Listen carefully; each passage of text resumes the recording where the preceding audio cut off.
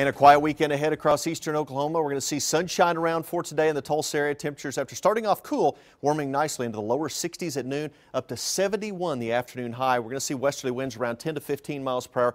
Could see some gusts throughout the afternoon, a little bit higher than that, up around 20 to 25. So a little breezy from time to time. Then back into the low 60s as we move into the evening hours. Sunshine on the way for tomorrow. Even warmer temperatures, highs on Sunday nearing 80 degrees. Get your heart racing at Extreme Racing in Broken Arrow, the premier go-kart racing at 71st and Elm in Broken Arrow. One stop for all things fast and furiously fun. It's go time at Extreme Racing, 71st and Elm, or go to extremetulsa.com.